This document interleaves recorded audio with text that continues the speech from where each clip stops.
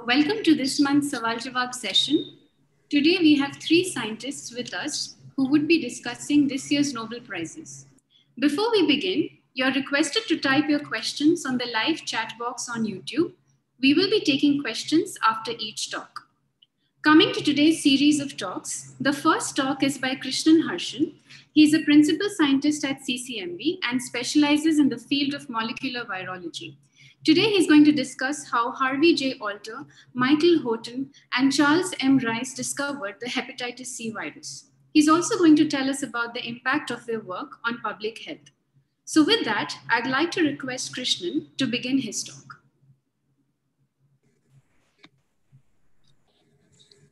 Thanks, Anashila. Thanks for the wonderful opportunity. It's also a privilege for me to be speaking here, addressing a large audience on the impact of studies by three scientists that kind of revolutionized the field of human health over the last 30 years or so.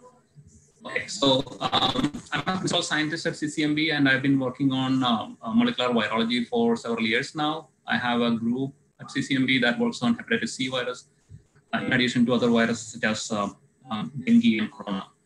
Okay, so hepatitis C virus has been a major part of our research, and I will take you through some of the aspects of the hepatitis C virus research that these three scientists were able to contribute and then change our health. So I'm going to share the slide now. I hope it's visible to all of you.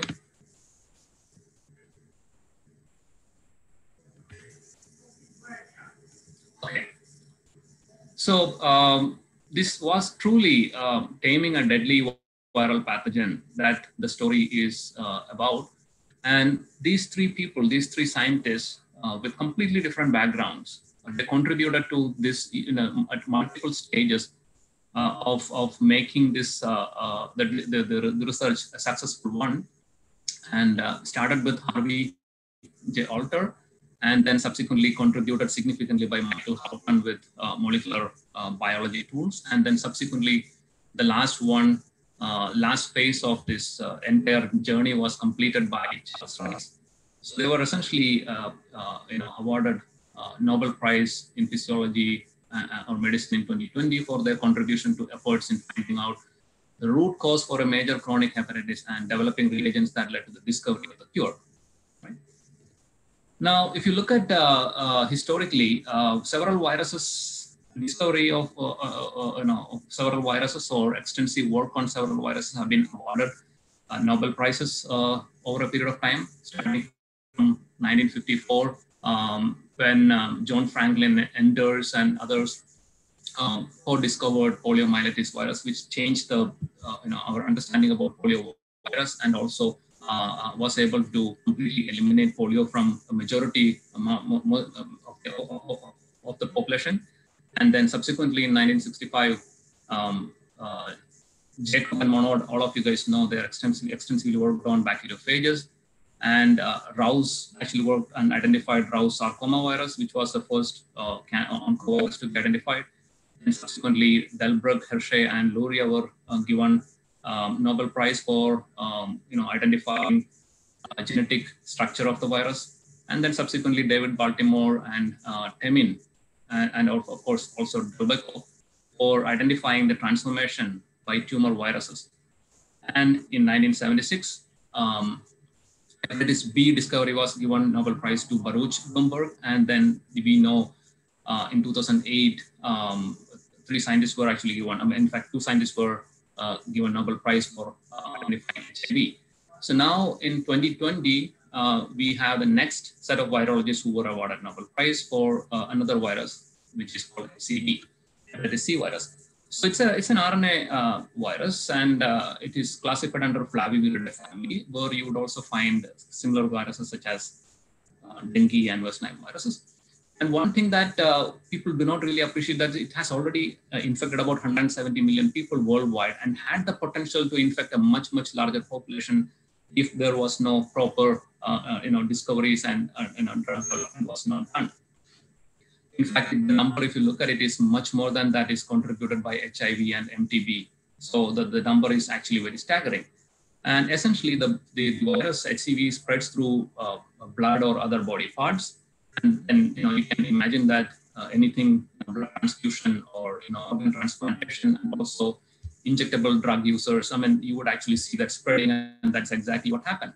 And it's been implicated in development of liver fibrosis, cirrhosis, and hepatocellular carcinoma in a large majority of the infected people. And the most difficult part is that it has got 6 different genotypes. A 7th one is also proposed, but then that makes the treatment and the therapy very difficult. And currently there is no vaccine available for it. Okay? So, but the contribution by these researchers have actually led to a substantial drop in the number from about 170 million to about 70 million currently. And is still around 400,000 people die every year because of HCV-related diseases, and 1.75 million new infections are reported every year. That means even with improved drug therapy and other things, you would still find a lot of new infections happening, and that is specifically in countries where there is no surveillance or blood screening in the transfusion cases, or also in injectable drug users. Hepatitis C virus is a very small virus, which would essentially be about 50 nanometer in diameter. All it has got is a RNA genetic material inside a capsid, which is enveloped. And this is a hepatotropic. That means that it allows liver cells of the humans. It's very specific to humans as well, but it also can infect chimpanzee and some other monkeys. Now, if you look at the genome of hepatitis C virus, it's a small genome, as I said, in terms of in comparison with several viruses. About 10 kilobase, one single-stranded RNA, which is plus stranded, and then makes one single polypeptide, which is subsequently cleaved and makes about 10 proteins. That's all. And with this repertoire of about 10 proteins, the virus is able to cause such a big problem in human beings. And the virus enters the cells through endocytosis, and it forms, it associates with cholesterol on the outside, and that is actually very important for the virus to be infectious. Now, when I come back to this viral hepatitis, as the name indicates, the meaning of hepatitis is inflammation of liver, and you can have literally 2 different types of hepatitis, which is either acute or chronic. And people have actually currently identified that there are 5 different viruses that can cause hepatitis, starting from hepatitis A to E, of which A and E have been shown to be spread mostly through water or food. And hepatitis B virus, which is Delta virus, is actually not directly causing any disease. It actually helps hepatitis B virus to make this, the symptom very severe. And then, as you see, hepatitis B and C are chronic viruses, and both of which actually spread through blood or body fluids, right?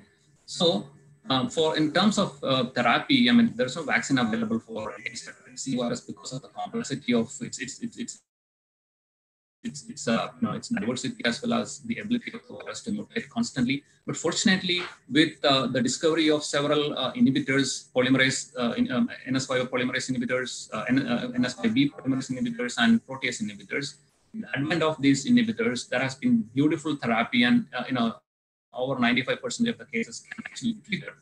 So this, when you reach at this stage where there is even though there is not a vaccine, but a very effective drugs are available to limit or prevent the replication of the virus, and then give the person a happy rest of the life. That's actually a remarkable change, and that's precisely what these people were, appreciated for.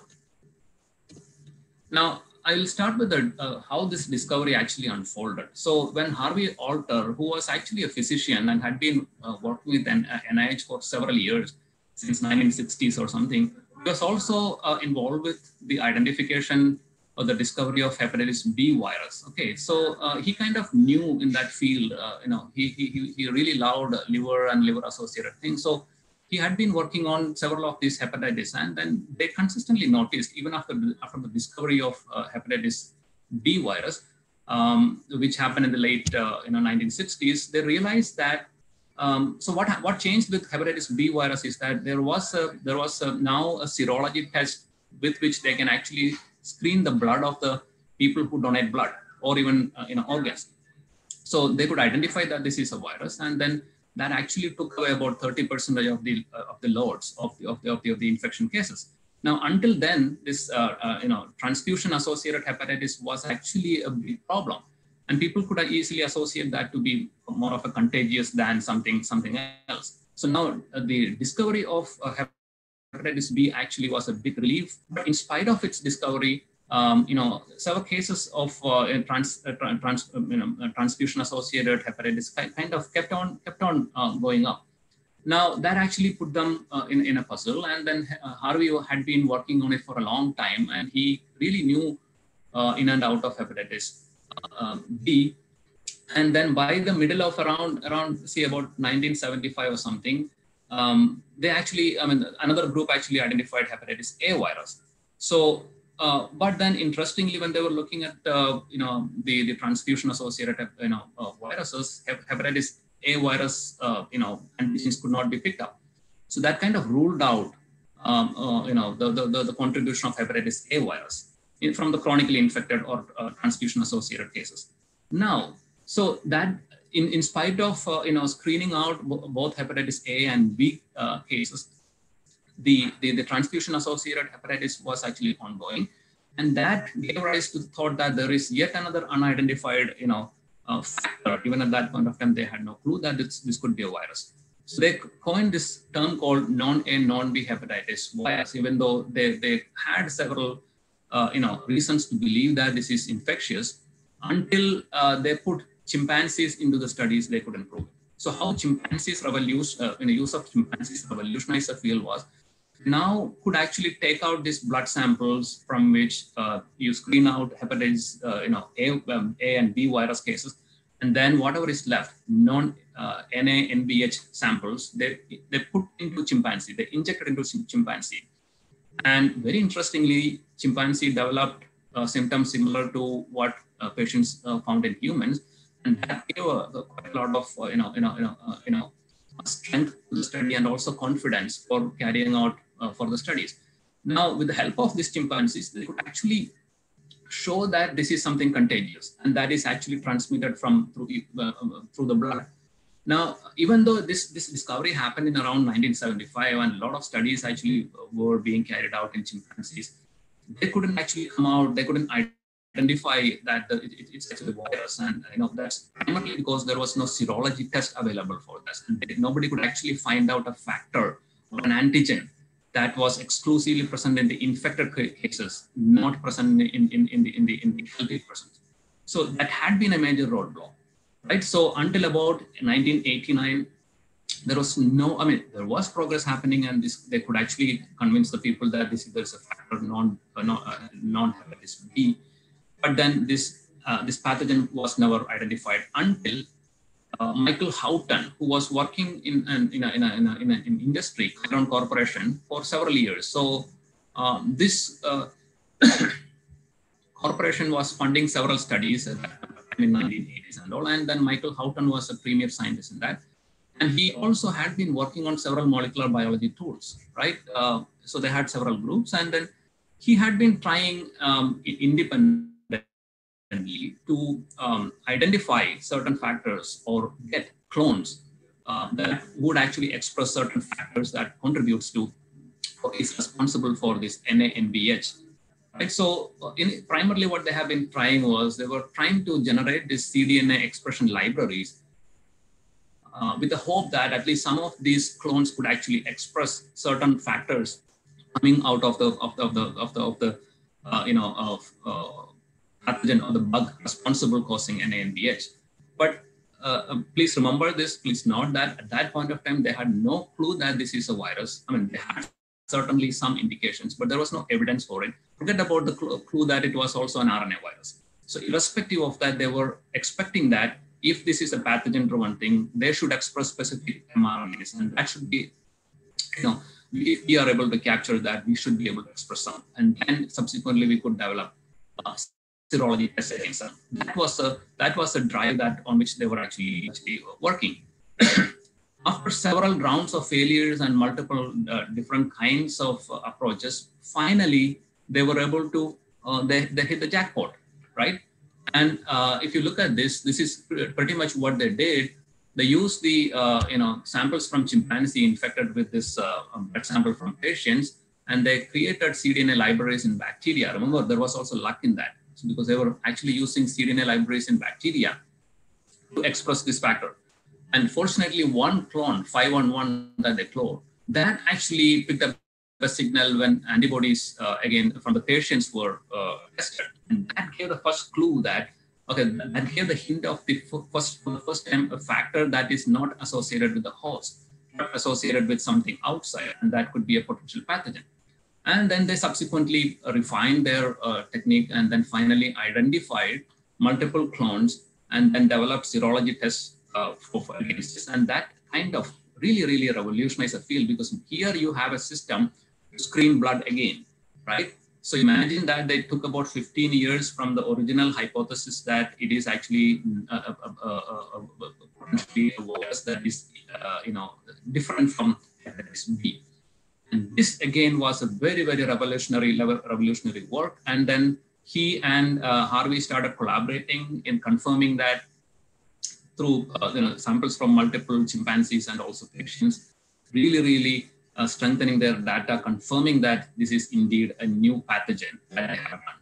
And then subsequently, they also went back and then identified that this is the pathogen has RNA as the genome, and also were able to show that this is about 10 kilobytes in length. So this study was certainly one of the most revolutionary studies after the initial discovery of the known hepatitis. Right now, so a lot of people actually started working on it, but then they were also trying to set up systems to culture the virus.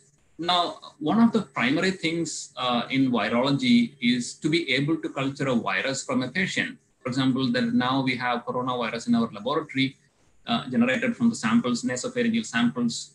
So we were fortunate that we already had some clue about how to do it from earlier work, and we also had the tools to do that. Right? That means we need to have right permissive cell lines to do, in which the virus should also grow.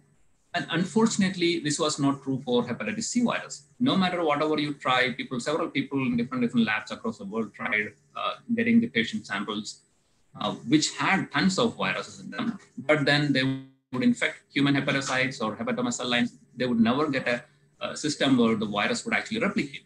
And in the absence of a system where the virus replicates, you are never going to be able to understand the life cycle of the virus, and you are not going to be able to understand the functions of viral proteins, and you're also not going to be able to have a cell in vitro system against which potential drugs can be tried. And that's when Charles Rice, who was working at Rockefeller, actually contributed. So, like several others, and his laboratory was also trying to set up this cell culture system, and he happened to be, certainly he happened to be lucky, because he happened to also have a cell line which allowed the replication of the virus. Right? That means this particular cell line had a very low innate antiviral response, and this happened to be complete serendipity. But what he did was he was able to clone the entire HCV genome into a plasmid, and then make an infectious clone from which you could actually make viral RNA by in vitro transcription. Use that, introduce that into these cells to make more and more virus. So here, two things actually came together. The system that he developed, the plasmid-based system, and he was also lucky to have a right cell line in his hand, which happened to accommodate the virus. And also, the genome that he cloned also had certain cell culture adaptation mutant. That was another point that also happened to be lucky. Right? Now, so whatever it is, the hard work and the luck actually played a big role.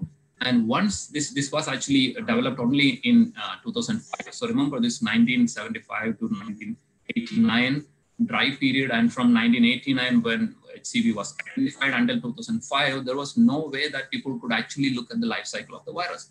Now here you have a system with the help of Charlie Rice, and subsequently now several other people also reported, successful replication of HCV in cells. So these revolutionize the field again, because now you could actually study the roles of several viral proteins and could specifically target each of them. Because now you have a system, you can infect cells with the virus that are grown in the culture, come back with potential drugs and see if they inhibit the viral growth. And this actually in the next 5 to 6 years, a lot of actually development happened in academia as well as in industry, and that resulted in the development of several very, very efficient direct acting antivirals as listed here. And now currently a combination of several of these is what is used by the physicians. And in a matter of about 2-3 years, I mean, it was originally approved by FDA in 2016 or something. And you already start seeing a lot of change in the field, because I personally know several people who have now recovered from HCV, which used to be very, very extremely rare case until this was introduced. So the fate of these people was kind of guaranteed that they are going to develop either fibrosis or cirrhosis or hepatocellular carcinoma, which all of them could be fatal. Now you have a combination of drugs that are very effective against the virus. Unfortunately, I mean, that was a fortunate side of it. Unfortunately, these drugs also kind of completely killed the field of HCV research, because now you have very efficient drugs and there is no more interest in studying the biology of the virus because it's in control, right? That's on the flip side. Now, anyway, so the contribution of these people is a wonderful, wonderful story. This is like it's like a fairy tale kind of a thing, which you don't really find in several other cases. It's about wonderful story about the discovery of an etiological agent, which was originally, nobody had a clue that this could be a virus at all. And with the help of these three people, now you know that it is a mysterious disease is caused by an infectious agent, and that was a virus. And then you know that you identified the virus and you understand the properties of the virus, the preferences of the virus, and now also could actually develop drugs against them, so that a lot of people were now saved. Because I talked about the 170 million, approximately about 170 million people were infected, which was about 2% of the total population at one time.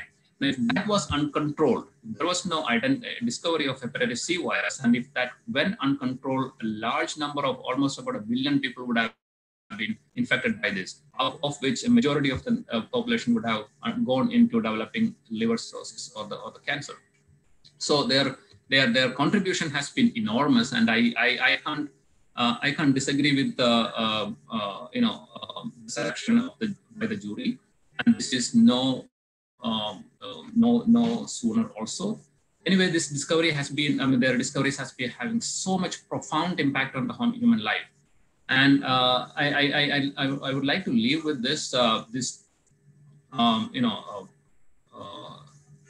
of sentences from a perspective written by Harvey. What he writes is this: my life has been a dream. The only problem is that it has not been my dream. I never dreamed about going into research. I never dreamed about discoveries or winning prestigious awards. These wonderful things were never in mind set. It just happened. So what he's talking about is that if you set your eyes on awards and other things, you probably don't end up being there. And that also gives a strong message to us that what we all have to do is that to be inspired and about what we have been doing, and then a result is going to follow us. Success is going to follow us, and I can't actually disagree with this at all. I mean, I totally agree with this, and I would like to stop here, and then would like I can take some questions from the audience if there are. I hope I'm not late, and thank you all. Thank you, Krishnan, for this informative talk. In the interest of time, we'll be able to take one question now, and then we'll move on to the other talks, and then we'll ask the other questions at the end of the program. There's one question which has come through messages. It says, why was it not possible to replicate the hepatitis C virus in labs? Yeah, that's actually a very interesting question that we all kept asking. Why don't they replicate? At least one clue that we subsequently people knew are there. So when the virus enters the human body and then finds its way to liver and then enters it, it finds a very beautiful niche inside the cell. For whatever reason, we were unable to provide that through the in vitro system in which we were culturing primarily liver cancer cells, human liver cancer cells. right? Because the primary hepatocytes don't divide, and then they are not actually a good system for infection in vitro. They have never been shown to be very successful. For whatever reasons that we do not understand, there is a big difference between in vivo and in vitro. And because of a various set of factors, nobody was able to succeed. And they required some kind of cell culture adaptation mutation that people later identified. So once you introduce these mutations, a lot of these viruses are able to replicate. But in reality, in the infected person, the sequences are quite different from what we do in the in vitro culture. Thank you, Krishnan. Shall I leave now? Yeah. If we have any other questions, would it be okay if we take it at the end of the program? I would be having to go to my interview, so. Okay. So we'll then get in touch with you later by email if it's possible. Yeah. Okay, sure. We will definitely make sure that all the questions, whatever we receive throughout the course of the program. Yeah, sure. We can pass it on. Okay. Thank you so much. Thank you. A wonderful talk. Yeah, thank you. So we'll move on to the next talk of this program. So this year's Nobel Prize in Physics was shared between mathematical physicist Roger Penrose and astronomers Reinhard Genzel and Andrea Ghez for their contributions to the study of black holes. Our next speaker, Parameshwaran Ajit, who is an astrophysicist at ICTS TIFR, is going to give an introduction to the physics and astrophysics of black holes, focusing on the Nobel laureates' contributions. So without further delay, over to you, Ajit. Thank you, Anishila. I'm very grateful for this opportunity to talk to you today. And I'm going to switch to a new topic that has almost no significance to human life. Still, black holes have captured the imagination of a lot of us in a variety of different ways. And this year's Nobel Prize was shared between Roger Penrose, who is a mathematical physicist who established some of the very rigorous proofs that black holes could exist in the universe, and two astronomers, Reinhard Genzel and Andrea Ghez, who led two teams of astronomers who made some remarkable set of observations in the last 25 years that very conclusively established that there is a very massive and compact object at the center of our galaxy that is most likely to be a supermassive black hole that is weighing millions of times the mass of the sun. So Roger Penrose's Nobel citation was for the discovery of that the black hole formation is a robust prediction of the general theory of relativity, while Genzel and Gez's citation was for the discovery of a supermassive compact object at the center of our galaxy. So as you know, black holes are among the most exotic and enigmatic objects that we know of. The existence of black holes was predicted by the Albert Einstein's general theory of relativity, which is the most accurate theory of gravity that we have right now. This is a very different picture, and Einstein's theory presents a very different picture of gravity as compared to the familiar notion of Newtonian gravity. We know that Newton describes gravity as a force that is proportional to the mass of the objects involved and is inversely proportional to the distance between these objects, etc. While Einstein's picture, gravity is a manifestation of the curvature of space and time. And any massive object, like an apple, or other forms of energy, also like electromagnetic energy, can produce a curvature on the space and time. And even more strangely, in Einstein's theory, space and time are not independent objects. They are part of a single entity called space-time. And what we call space and what we call time depends entirely on the observer, according to Einstein's theory. While this sounds all very exotic, the theory has been verified by a number of remarkable laboratory experiments as well as astronomical observations. In fact, the theory has passed all the observational tests with flying colors. Basically, Einstein's theory presents a geometrical theory of space-time, which also happens to be a theory of gravity. And this is the core of this theory is the set of equations which are written in a very compact form like this. These are called Einstein's equations. So the left part shows a quantity, a mathematical quantity, which describes the curvature of space-time. And this is called Einstein tensor. And the right hand describes the matter contained in the space-time in the form of mass, energy, momentum, etc. And this, very famously, John Wheeler, who is a famous general relativist, put this. This equation tells how, so space-time tells matter how to move, and the matter tells space-time how to curve. And both these aspects of the curvature of space-time as well as the motion of objects in that curved space-time is encoded in this very compact set of equations. Although these equations are very compactly written, in practice, this sets a set of 10 coupled nonlinear differential equations, which are notoriously hard to solve. In fact, still there are only a handful of solutions exist for these Einstein's equations. But very interestingly, within months after Einstein published this theory, another German astronomer or physicist with a polymath, Karl Schwarzschild, published the first rigorous, exact mathematical solution of the Einstein's equations. And it turns out that his Schwarzschild solution describes the curvature of space-time around a spherically symmetric object. And neither Schwarzschild nor Einstein, realized the physical importance of such an equation. They both thought of this as a mathematical curiosity. But eventually, by studying Schwarzschild's solution, mathematical relativists of the mid-20th century realized some very, very interesting things.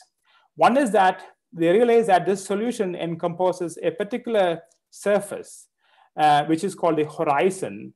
And if the space-time encloses a particular mass, a mass which is called m, then this horizon is at a radius called the Schwarzschild radius, which is equal to the 2gm by c square, where g is the Newton's constant of gravity and c is the speed of light. And this horizon contains shows a very interesting property. Things can go only inside the horizon, but nothing can come outside the horizon, including light. And it turns out that whatever things that fall into this horizon, including particles, TV sets, or electromagnetic waves, or gravitational waves, whatever, they all fall through and reaches a central point, which is called a singularity. And the singularity is a very enigmatic point. And at this point, all known laws of physics break down. We do not know how to describe singularities properly using any physical theories of the current physics. So, for example, the Schwarzschild radius, for example, that of the sun is about 3 kilometers. This means that if you are able to compress the sun into a radius of about 3 kilometers, this strange surface called this black hole horizon forms, and then not even light will be able to escape the surface and to reach the external observers. And another very interesting question that a lot of mathematical physicists in the mid-20th century asked is that, can black holes exist in the physical world? After all, the Schwarzschild solution is just a mathematical solution that describes a solution to a set of equations. It is a well-defined solution, but does it have any physical significance? Do objects described by the Schwarzschild solution exist in the physical world? Can they exist in the physical world? And this was answered by, this was a scene of a great controversy in the 1930s and 40s. And this was settled by a series of papers at first. And I'll discuss this research, but the conclusion is that it turns out that massive stars, which are several times more massive than the sun, can collapse at the end of their lives to form objects like black holes. And let me give you a quick 101 on the theory of stellar evolution. And we know that, for example, stars are in equilibrium. Their inward pull of the gravity is balanced by the pressure of the hot gas as well as the light produced by the star, the pressure of the outgoing radiation. These two are in balance and they're in an equilibrium. But at the end, once this nuclear fuel of the star exhausts, there is nothing to produce a pressure to balance the act of gravity, and the gravity dominates, and the star can collapse. And depending on the mass of the original star, the final object, the remnant object, could be a different types of compact object. Like it could be a white dwarf, or a neutron star, or a black hole. And it turns out that, and in all these cases, in white dwarfs and neutron stars, the pull of the gravity is balanced by other kinds of pressures, which are called degeneracy pressures, which is a property of quantum mechanics. But it turns out that when the star is more massive than a certain number, about 10 times the mass of the sun, no other degeneracy pressures can support the inward pull of the gravity, and this core can only collapse into singularity, forming a black hole.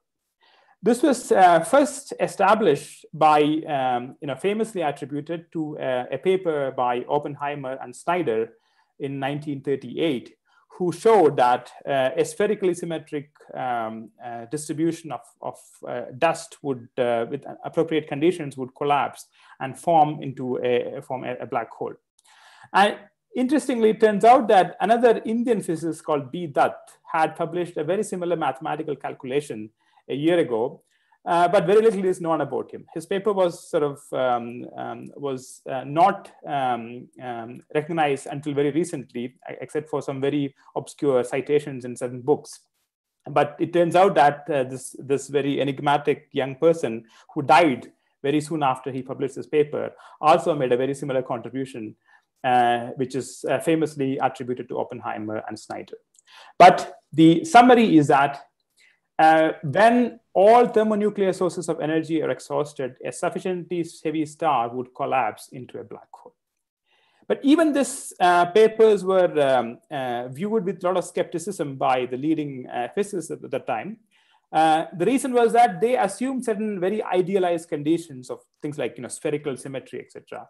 And it was not clear whether gravitational collapse or the actual stars in the physical world would obey such idealized conditions. And here comes Roger Penrose. In a paper that he published in 1964-65, he showed that if you just assume some very basic physical assumptions, one could show, using some very rigorous mathematical tools that he developed for this work, that a sufficiently massive object will collapse under its own gravity to form a singularity at the center. This is called a singularity theorem that is first proved by Roger Penrose in 1965. And this basically set the mathematical theory of black holes in a very, very rigorous footing. And this was successively developed by other people like Hawking, who proved a set of very, very interesting theorems of singularities involving even the whole universe, in the Big Bang singularities, etc. Again, there is an interesting Indian connection. Roger Penrose brought in a lot of very interesting mathematical tools, topological tools, to prove this theorem. And also, he used this calculation based on the so-called Rai-Chowdhury equation, which was developed by A.K. Rai-Chowdhury, an Indian physicist who lived in Kolkata and taught in the Presidency College. So there's an interesting Indian connection here as well.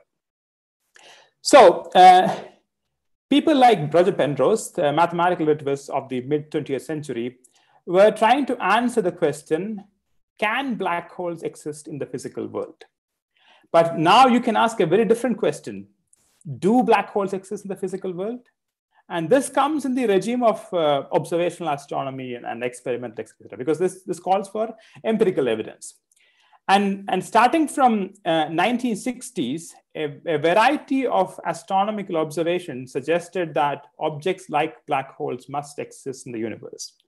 And the first clue came from the observation of very bright radio sources called quasars, which seem to come from very, very distant universe, almost at the edges of the visible universe, billions of light years away. And these appear to be very, very bright, and at the same time, very, very distant. So the only conclusion that these objects have to be intrinsically extremely bright. And people tried to calculate or guess what kind of processes would power such extremely luminous objects. And it turns out that the only thing that can power this kind of luminosity is basically the gravitational potential energy released by infalling matter to black holes. This is the best explanation. No other explanation, including nuclear physics, could come up with this kind of energy budget. Just like these radio astronomers observe these extremely bright objects at the very distant universe, X-ray astronomers also found similar objects in a much micro size called micro quasars from our own galaxy also. And here again, the best explanation that these are much smaller black holes that are still 10 times or several times more massive than the sun, accreting gas from a companion star, and this accreting gas gets heat up, producing these X-rays. While these quasars are believed to be powered by supermassive black holes, which are millions of times as massive as the sun. Another very interesting arena for finding a black hole was our galactic center itself, the center of our galaxy, which is known to be in the constellation called Sagittarius in the southern hemisphere. The left plot shows a cartoon picture of our galaxy. We cannot actually take an astronomical picture of our galaxy because we are in the galaxy itself. So, and you can see our location. This is the sun is marked here, and around the sun is our solar system. But if you just astronomers looked at this galactic center, which is the middle part of this spiral galaxy, and the right plot is an actual astronomical photograph. And the center is marked by another yellow square, and this is known to astronomers for almost a century that this is the galactic center, and people have found a very bright radio source, which is called Sagittarius A star. And starting from the 1990s, a couple of teams of astronomers started measuring the motion of stars around the galactic center, and they have found something very, very remarkable. They found that many stars are moving extremely fast around the galactic center. And in particular, some of the stars completed their orbital revolution within a matter of a decade or so. So this is not an animation. It's actually an animation made by a large number of actual astronomical exposures taken by some of the best telescopes across the world, and over a period of like 25 years. This particular animation is due to the UCLA group led by Andrea Guess. And you can see that many stars have completed one orbital revolution during a period of 16 to 20 years. And many other stars are in the process of completing their orbital revolutions around some unseen object, which is at the galactic center. And just like we can calculate the mass of the sun from the motion of planets, we can calculate the mass of the central unseen object from the motion of these stars. And using some very simple laws, like some Newtonian physics. And when these astronomers did that, it turns out that the central dark object has a mass of about 4 million solar masses, 4 million times the mass of the sun. So our galactic center has a dark secret that is extremely massive, which we cannot see. And the only explanation that astronomers have is that our galaxy hosts a supermassive black hole. So this was a true defeat in the observational astronomy, because it's a very, very difficult measurement. It's because the galactic center is obscured by dust, and it's very hard to observe these stars. And these astronomers needed to go to near infrared wavelengths to observe the stars. And they developed some very, very sophisticated technology, like adaptive optics, to make the precision measurement of the location of the stars using some the most expensive and state-of-the-art telescopes in the world, like the Keck Observatory, as well as the European counterparts of the Keck Observatory, which is called, I forget the names. So anyway, the two teams of astronomers, Reinhard Genzel of the Max Planck Institute and Andrea Guess of the UCLA, were awarded the Nobel Prize for discovering this presence of this extremely massive and compact object at our galactic center, which is very, very likely to be a black hole.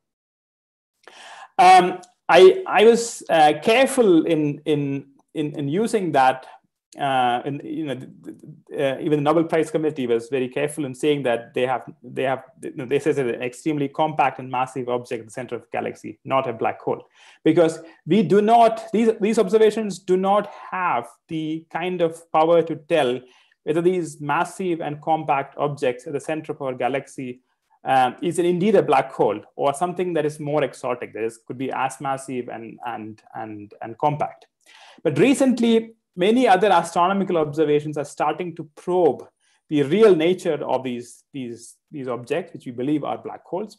And the left plot shows an example of the first gravitational wave observation by the LIGO observatories, which in 2015 discovered a gravitational wave signal produced by the collision of two black holes in a very, very distant galaxy, about 1 billion light years ago away. And these observatories are still taking data. So far, they have detected dozens of such signals from different black hole collisions happening at different parts of the universe. And these gravitational wave signals are starting to probe some real detailed nature of the actual nature of these compact objects, which we believe, again, are black holes. The right side shows the image of the black hole at the center, supermassive black hole, the center of our neighboring galaxy, M87, which hosts another black hole about 1 billion times the mass of our sun. This was taken by a collaboration of radio telescopes called the Event Horizon Telescope. This was released last year. And you can see that this dark shadow among this luminous disk of matter, which is this infalling gas producing electromagnetic radiation, and while this gas is falling into this supermassive black hole. And for the first time, we are having really a shadow of the region around the black hole, a few times the Schwarzschild radius of the black hole. A similar picture of our galactic center black hole is expected from the same collaboration in a matter of a month to a couple of years. And then we have much more conclusive evidence that what we have seen, what we have at our galactic center is indeed a supermassive black hole. Let me summarize now. A quick summary is that a variety of astronomical observations suggest the existence of massive and compact objects that are consistent with being black holes. However, the real smoking gun evidence of a black hole in general relativity is the existence of singularities covered by a horizon. And we do not have any empirical evidence of either singularities or black hole horizons yet. But hopefully, in the next decade or so, we will be getting the first evidence of the physics of this, around the black hole horizons.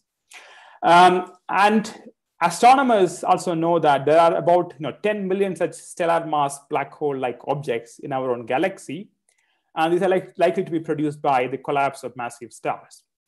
We also know that each galaxy hosts a supermassive black hole. Most of such galaxies like ours host a supermassive black hole, each weighing a few million times, billions of times the mass of the sun. However, we do not know how nature is producing these supermassive black holes. There are some theories, there are possible explanations, but none of them are fully satisfactory yet. There are some observational hints of medium-sized black holes, so-called intermediate mass black holes, that are in between these stellar mass black holes and supermassive black holes. These intermediate mass black holes can be a few hundred times the mass of the sun. There are some very interesting theoretical predictions of what is called primordial black holes that can be extremely tiny as well. Black holes can be as small as the Earth or even smaller, and could be very giants as well. And these are likely to be produced in the very early universe because of the quantum fluctuations, these highly dense parts of in the early universe, some very high dense parts can form, and they can collapse under their own self-gravity, producing primordial black holes in the very early universe. This is a theoretical prediction, which is yet to be verified by astronomical observations. Black holes also offer a number of puzzles for theoretical physics. For example, we do not understand singularities. We do not know how the information is lost into black holes. This is a very interesting puzzle called the black hole information paradox. There are no there are arguments explaining these ones, but there are no conclusive understanding of these puzzles yet. Perhaps we will need a quantum theory of gravity to explain these aspects of black holes. Meanwhile, while theorists figure out these issues using theoretical calculations, astronomers also developing new tools for probing the real nature of these extremely compact and massive objects that we know exist in the universe. So it's a very exciting time in the study of black holes, where a variety of theoretical, mathematical, computational, as well as observational astronomy approaches meet to study different aspects of this very, very exotic and very interesting objects. So let me stop here. Thank you very much. Thank you, Ajit, for this really engaging talk. We have around 7-8 questions. Okay. But would it be okay for you if we ask one now and we visit the rest at the end of the program? Absolutely. Okay? Absolutely, Okay, yes, yeah. Okay. So I'm just asking one question right now. What is the time scale over which the exhausted star turns into a black hole? Is it instantaneous? No, well, the actual collapse, the stellar evolution happens over millions to billions of years. But once the stars start to collapse, this can be very, very, very short-lived. It could, the collapse can happen even timescales of sub-seconds for the case of massive stars. Okay. So Ajit, we'll take the rest of the questions after the third talk. Sure. And for now, we'll move on to the third talk of the day. The next speaker is Sonal Nagarkar Jaiswal. She's a faculty at CCMB who is working in the field of neural development using Drosophila and human neuronal stem cells as a model system. Today, she's going to discuss the CRISPR-Cas9 system, a path-breaking genome editing technology developed by Jennifer A. Doudna and Emmanuel Charpentier. Now, I would like to request Sonal to please begin her talk. Thank you, Anushila. So today I'm going to tell you how Emmanuel Charpentier and Jennifer Doudna's lab, they invented a new genome editing technology that actually came from a basic research project. The technology is called CRISPR-Cas9, and it has revolutionized the whole genome editing field.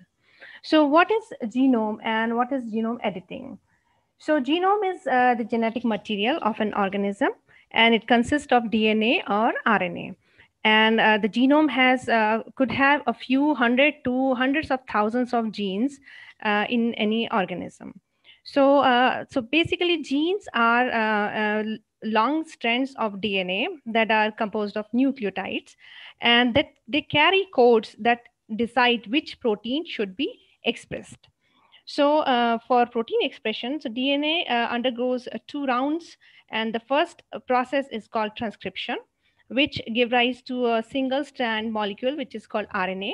And RNA have these triplicate codes for different amino acids that upon translation form a long polypeptide chain, and which then folds 3-dimensionally and give rise to different proteins.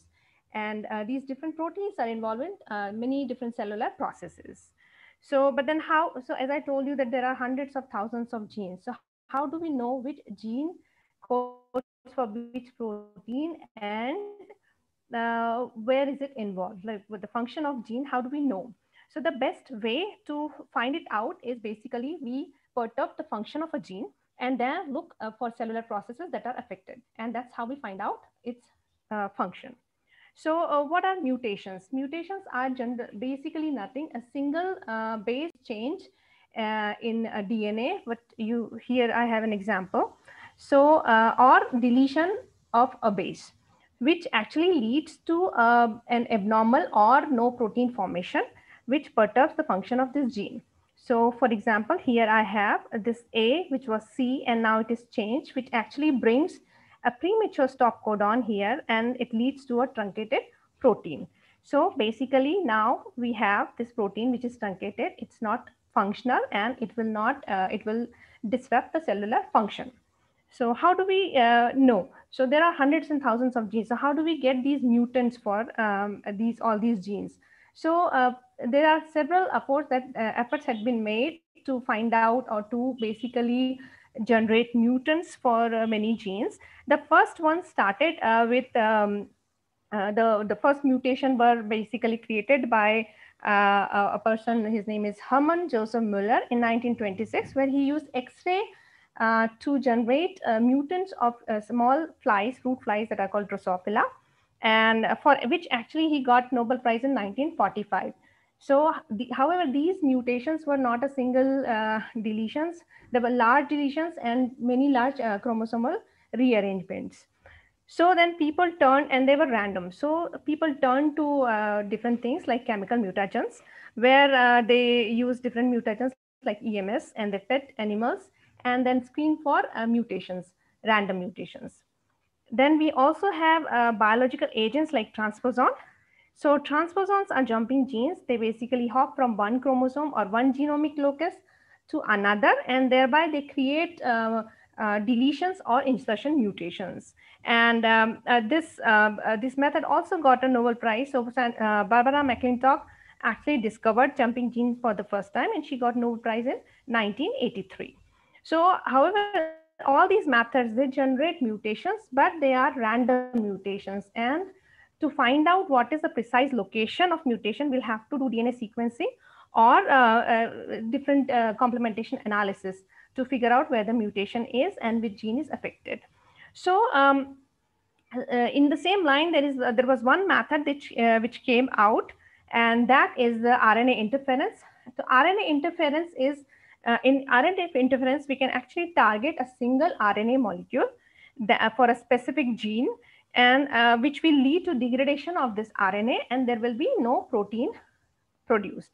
So which will again impair the function of this gene. So this RNAi method, it was again got a Nobel Prize. So Andrew Fire and Craig Mello, they developed it, and then they got Nobel Prize in 2006. So we can already see back to back, our desire to understand and learn how gene function that led to so many great discoveries, and it is still continuing. So in the same line, then there were new methods were developed, and these are the genome editing nucleases, meganucleases, ring finger nucleases, and talons. These were much better than the previous methods because they could actually still do very close to the desired area where we want to create mutation.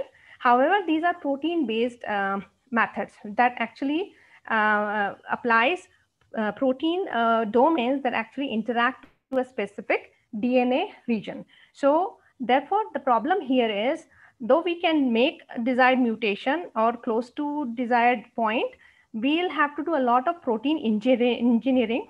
First, we'll have to detect the sequences that actually we can use for protein binding. Then we'll have to engineer proteins according to those sequences, and then they will create these breaks.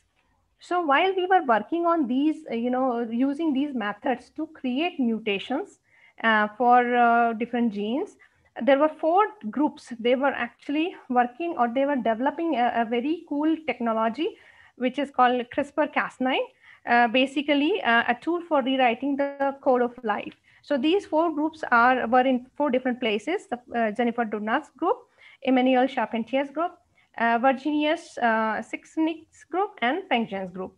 So all these groups were independently working on the system, which is called CRISPR-Cas9 system, that got the Nobel Prize this year. So for that, Jennifer and Emmanuel got the Nobel Prize this year. So what is this CRISPR-Cas9? The CRISPR-Cas9, so let me tell you what it is first, and then we'll see how they used it. So the CRISPR-Cas9 system is basically was found or is found in bacteria or archaea. It has 3 major components. The first component is the CRISPR loci, which you can see here. This CRISPR loci has several palindromic repeats. They are present in a cluster, and they are spaced or separated by small random spacer sequences.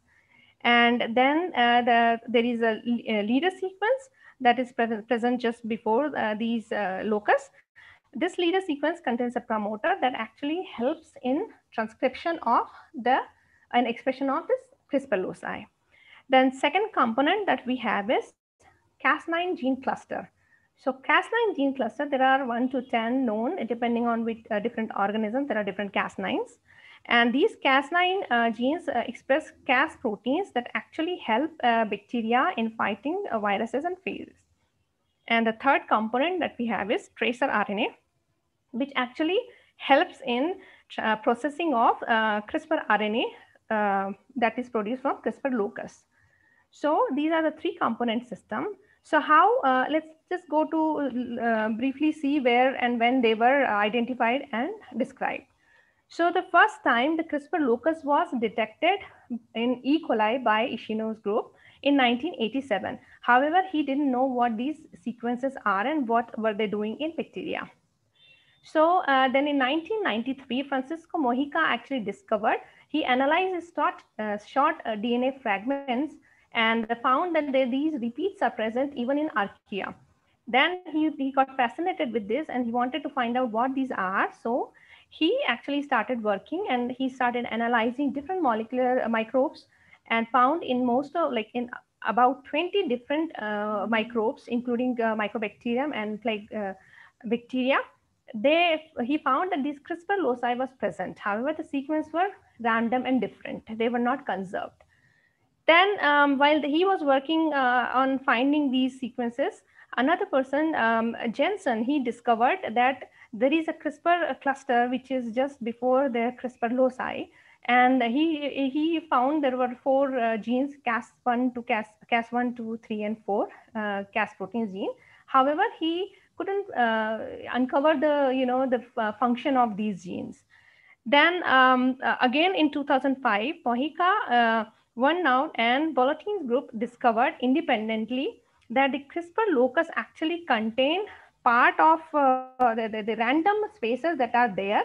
These random spaces are actually part of genetic material of phages that or viruses that infect bacteria.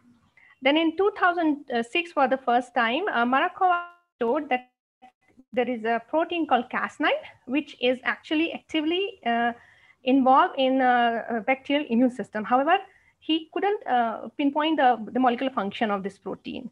So finally, in 2007, Barangao actually experimentally showed that the CRISPR-Cas9 system is an adaptive immune system in bacteria and archaea.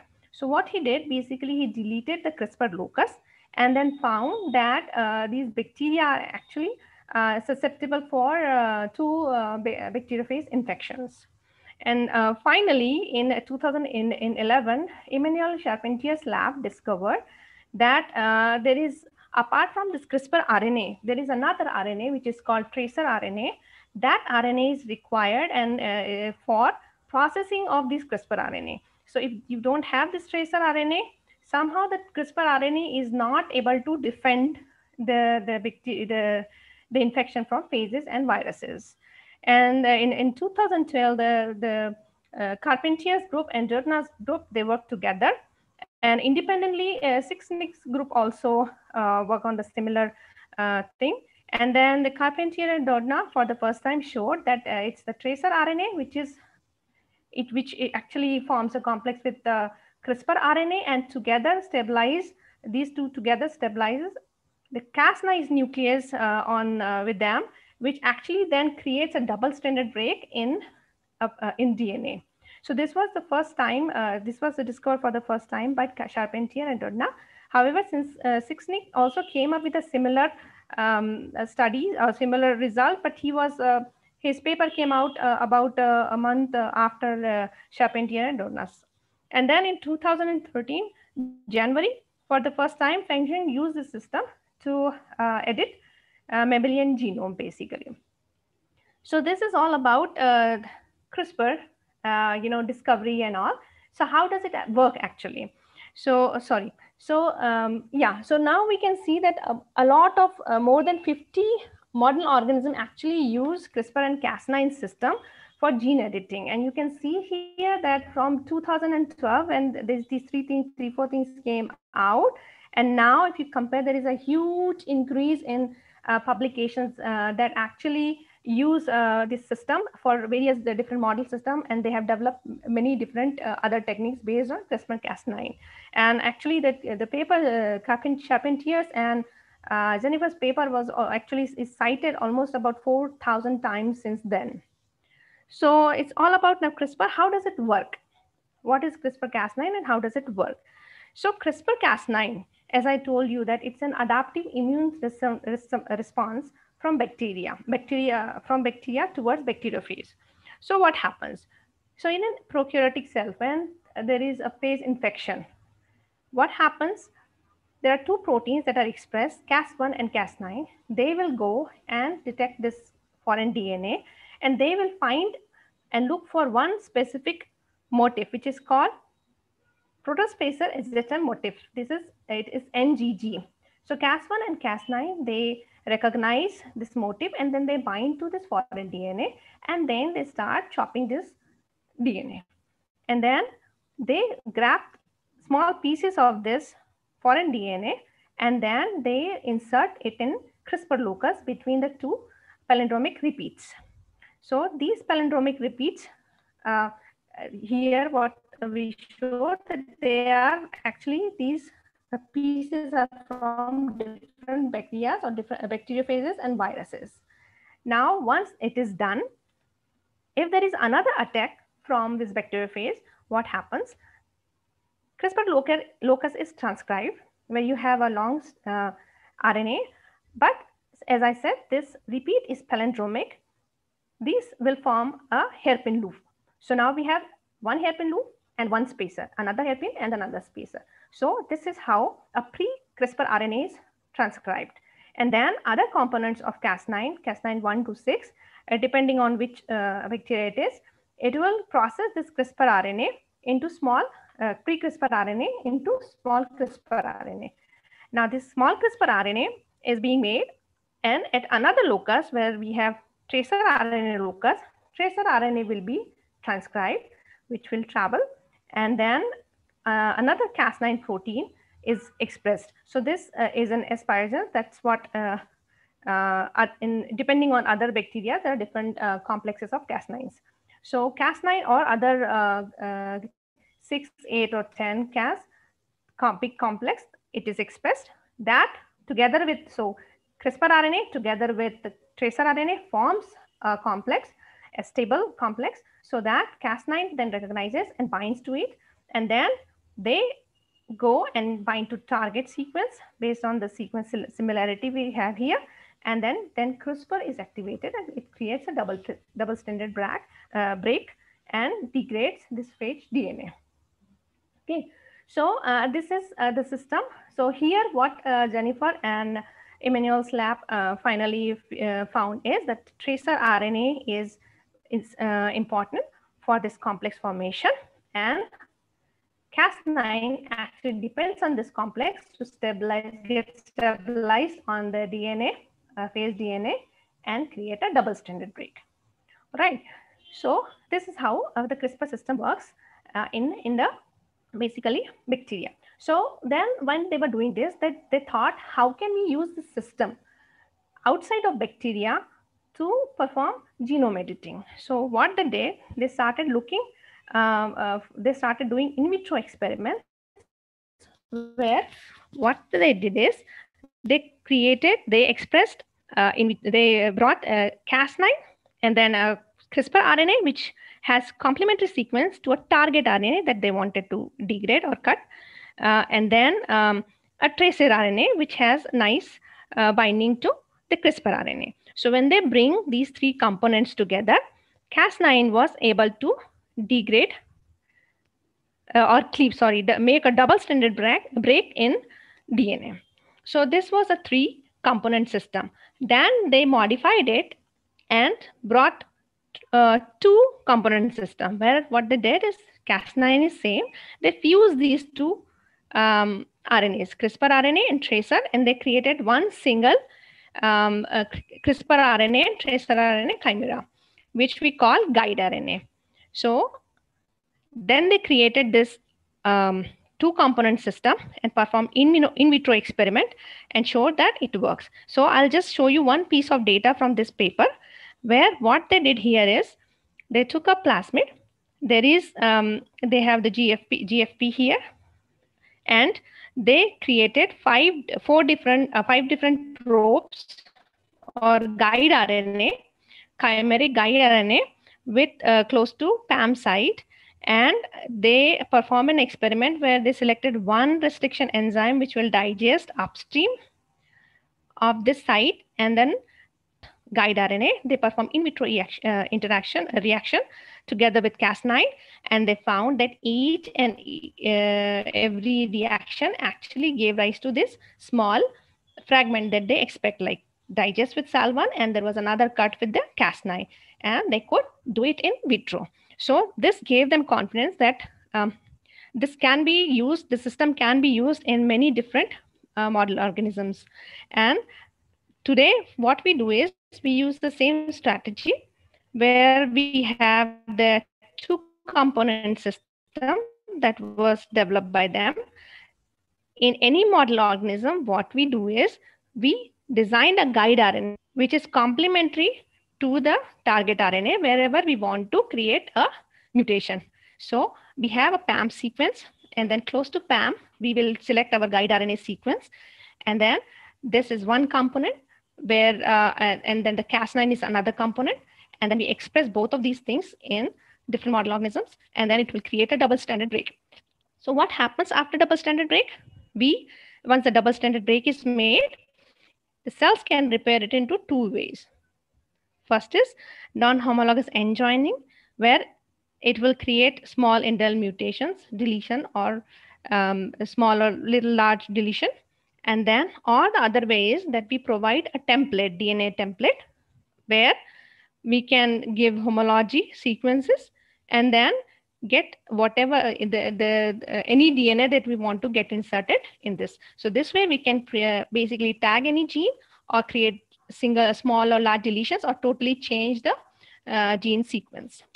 Okay, so this is how it works in genome disruption way or gene disruption way. But now Cas9 CRISPR system is being used for many other things, not just only for creating double-stranded break like what we saw here. It is also being used for controlling or for checking gene expression or controlling gene expression. What they did is basically what here you can do is fuse a Cas9 enzyme with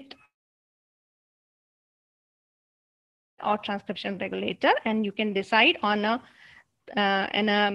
you can decide where you want to bring this transactivator. You will decide the guide RNA according to that, and then which can actually affect the expression of this gene. Another thing which is developed based on the CRISPR-Cas9 system is epigenetic modification, which was not possible before. So again, here with the help of guide RNA, you can stabilize this complex here. And in this case, Cas9 is fused to an epigenetic modifier, a domain that is involved in epigenetic modification.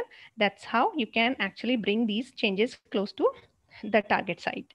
Then we can also look at RNA, monitor RNA. And for that, we will basically, so in these two cases, what we do is we do not, we use Cas9, which is nuclease dead, because here we want to create a double-stranded break, but here in this case, we do not want to create a double-stranded break. So we just utilize the part or the property that is actually binding to this complex. Then we have RNA targeting. Again, in the same way, we have nucleus dead, either Cas9 or there is another Cas protein which is being used is Cas13.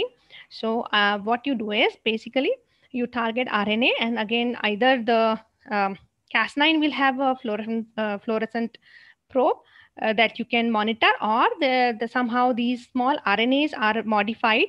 So they carry certain motifs that can bind to different fluorophores, and this is how you can modify or you can monitor RNA trafficking. Then we have a new method that was again developed on CRISPR-Cas9, which is to change the chromatin topology. So chromatin topology changing, normally you cannot do it. So far I didn't see any system that does it very like this precisely.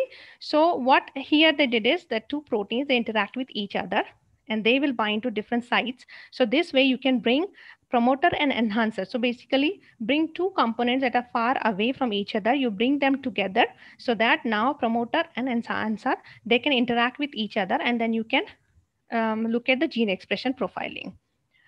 Okay, so this was all about all these methods that are CRISPR-Cas dependent, and they are involved in basic, we use them in basic understanding basic biology.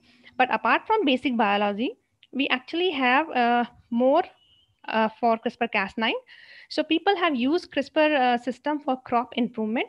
More than 20 crops have been, in more than 20 crops, people have used CRISPR-Cas9 system to modify these to basically fight with viruses and mold infection, or to basically fight with drought or salinity problems. So far these are all experimental in laboratory. However, there are three cases, like the maize, where is the vex corn, and for soybean and button mushrooms. These three have been approved, so that there are changes, and then they have been approved by at least in USA. They are at the large production. They will come out in market soon. And apart from this, we also have CRISPR in medicine. So in diagnostics, there are kits that were based on CRISPR-Cas9 interaction. So there are kits for Zika virus and MRSA, dengue virus, and African swine flu virus, and also COVID. And one of the COVID kit is actually developed in one of the CSIR laboratories, which is IGIB in Delhi. So apart from diagnostics, people are trying to use CRISPR-Cas9 in curing diseases also. There are clinical trials going on for sickle cell anemia, beta thalassemia, and a rare eye disease, which is LCA10, and also for cancers. So we can see already that, CRISPR is involved in not only in the basic biology, or important not only in basic biology, but also in crops and medicine. So overall, CRISPR system has taken our life sciences into a new epoch. And it is actually in many ways bringing great benefit to humankind. So I would say that it is one of the best discoveries in the this field, genome editing field so far. And I am sure that we almost everybody is using this system. All right. With this, I would like to finish. Thank you. Thank you, Sonal, for this informative talk, giving us an overview of the CRISPR-Cas9 system. We have a couple of questions. There's a question which we have got from messages. The gene editing using CRISPR technique seems like a magic wand. Is there a way forward to provide solutions to cure genetic diseases? And what is the way forward for human gene editing that is in line with laws drawn by scientists and governments? So actually, people are trying human gene editing. There are basically 4 different studies where actually people tried for in human embryos for changing, genetic, for changing the different genes. So far, it was not, it's not great, because CRISPR-Cas9 also bring one problem, that is off-target effects. So there were when these people looked at embryos after gene editing, they found there were mutations and there were arrangements in many different other loci. So for that, they are developing, like there are people, like scientists, who are developing modified versions of Cas proteins that actually have less off targets. So it's going on for, as I said, clinical trials for 4 different studies are, like 4 different diseases are going on. So we'll see in future. Okay. Is CRISPR going to push us in a fast-paced evolution mode? This is another question which has come through messages. Can you repeat it? Is CRISPR going to push us in a fast-paced evolution mode? Fast-paced evolution mode. Well, it depends on us. If we control things, then no. There's also another question which we have just received on YouTube. Are there any limitations for this technique? Can it be done on fetuses? So fetuses, okay, there is one study or one case that was reported by a Chinese group scientists. They actually tried CRISPR experiment on human embryos, and then actually the two kids are already born. So what they did is they deleted one gene that actually lets HIV virus enter cell. And but so far we do not know, because they didn't look at what were the side effects of these. So I don't think we are going to do it in near future. As I said, there are other three studies where they found large deletions and large rearrangements. So I don't think it is going to be very soon that we can start experimenting on humans, There's especially another fetus. question. Sorry. Yeah. Especially fetus, because it changes everything. Localized effect is one thing, but here, the whole organism is developing from that fetus. So it will change a lot of different things. There's another question. How is the guide RNA created? So guide RNA, so what we do basically, we like normal PCR, you get the sequence, you analyze the sequence, you find the locus where you want to make change, and then there is the DNA sequence. You actually get complementary of that sequence. You can order, you can get it synthesized from companies. So there are ways you can simply get those. Thank you so much, Sonal, for this talk and answering so many questions which had come through both YouTube and messages. If there are any other questions which we receive later, we would be happy to send it to you and then maybe share it with whoever has asked the questions. Sure. And thank you so much for your time. Thank you. And now we will move on to some other questions which are still left. May I request Ajit to take some questions which we have received for his talk on black holes? Sure. So, have astronomers made any observations which do not agree with the general theory of relativity? It's an interesting question. There were some puzzling observations. One was an observation made by the Pioneer satellite.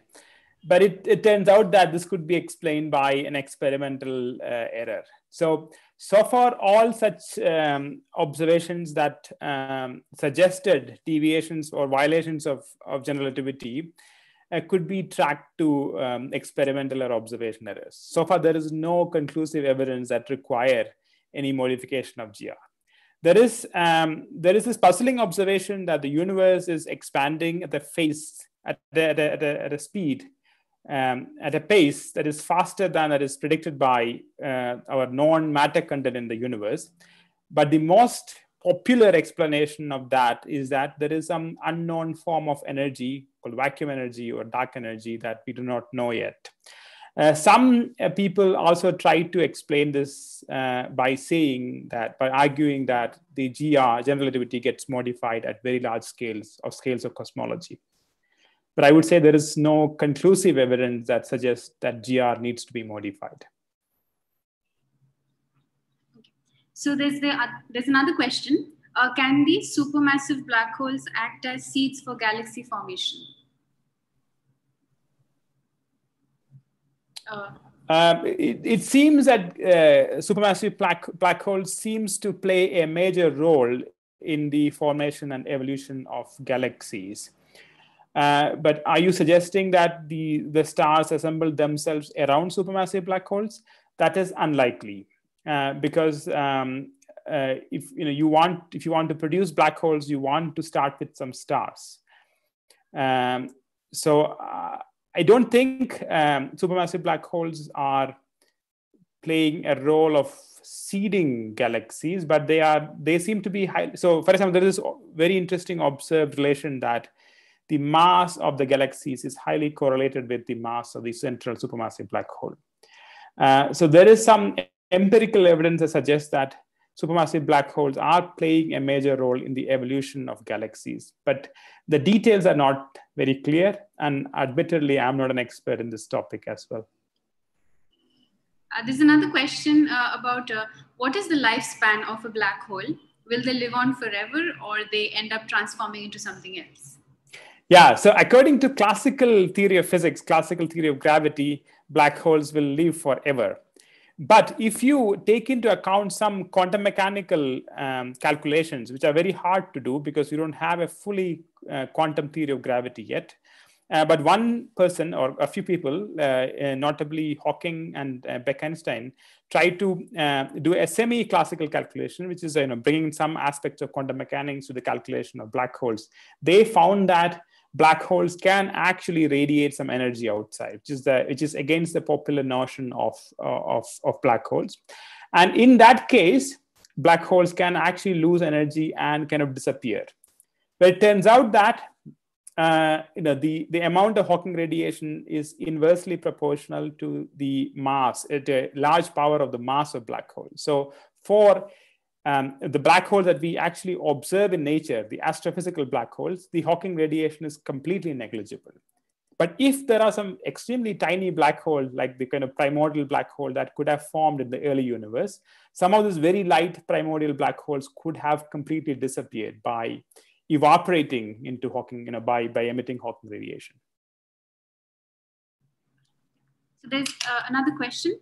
What is the next big thing in observational astronomy after gravitational waves and James Webb Telescope? That's a very hard thing to say, and it's probably a matter of taste and interest and exposure. There are lots of interesting things coming up. One is that the horizon of astronomy is increasing significantly. It started with optical light. It went through the full electromagnetic spectrum, neutrinos and cosmic rays started coming, now gravitational waves. So the people are starting to use different messengers to probe the cosmos, and they all probe very different aspects of the astrophysical phenomena. And each of these messengers, people are pushing the frontiers, both in neutrinos, astrophysical neutrinos, gravitational waves, X-rays, or cosmic microwave background observations. Transient astronomy is another big field that is using optical telescopes. But earlier, people were used to observing the sky as a static object. But we know that there are a lot of things that are changing. There are transient phenomena in astronomy, in the cosmos. There is a huge amount of attention going to the study of this transient phenomena, like exploding stars, GRBs, and so on. There are large radio telescopes coming up, like the Square Kilometer Array, which would probe a number of interesting things. One is probing the so-called dark ages, and there is, for example, some observational gap in the probes of the universe, before the formation of first stars and after the observation of what is called the cosmic microwave background radiation. So there are proposed X-ray telescopes. There are improvements on the neutrino telescopes like IceCube proposed. So there is a variety of interesting things happening in astronomy, observational astronomy. So you can pick your favorite. Next question. Einstein's equations can predict black holes, but why can they not predict what happens after that? What happens after that? You mean after is some reference to time, or you mean what happens at the interior, the singularity of the black holes?